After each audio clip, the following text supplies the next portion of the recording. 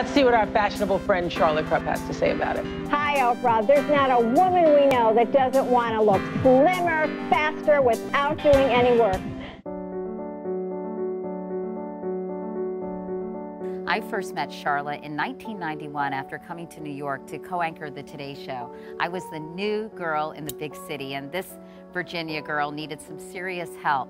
Charla immediately took me under her wing and became my friend, an incredible friend, I might add, generous, kind, and thoughtful. I still think of her looking at me with those huge, expressive, honey-colored eyes and beatific smile. She was a coach, she was a guide, she was a teacher, she was always that cheerleader that was, helping other people and cheering everyone else on.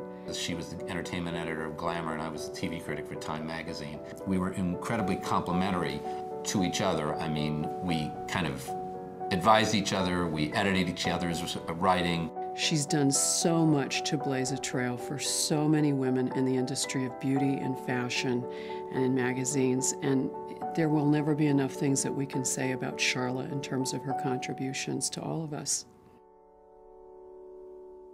I mean, she was originally had a lumpectomy for breast cancer back in 2006, in the fall of 2006. In the fall of 2009, she was diagnosed with stage 4 metastatic breast cancer. She hated the idea that cancer could affect people's careers.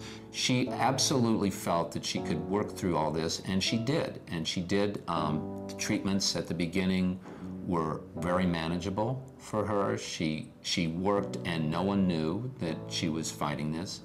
She was able to do it for quite a while, and she just refused to kind of look at the dark side. She was always looking at the positive side, because that was the only way for her to live and to keep working. Charla bravely faced cancer and didn't want to have her career stop in its tracks because people were too concerned about her health. I think that's why she was so private during the course of her illness. She didn't want cancer to define her, and it didn't. Charla held on to hope and fought to the end.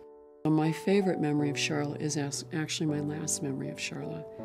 I'll never forget it. I mean, who could have been that sick and been that alive at the same time? I don't think she was even aware of what a huge impact she had. I was able to see it in the response after her death. I'm really, really sorry that, Charla couldn't see it. Because of what Charla has gone through and went through and did so almost alone, the mission of Cancer and Careers is more important to me today and to all of us than ever before, because it's showing us and it's telling us that this is something, even in this modern age, that is still very taboo, that is very, very frightening to any of us who have a job, that somehow we will feel discriminated against, or we may not know what our rights are or what tools we have access to.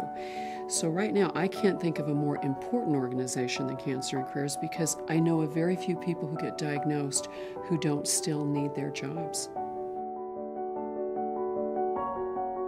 Charla, wherever you are, I love you, and there's not a day that goes by I don't think about you.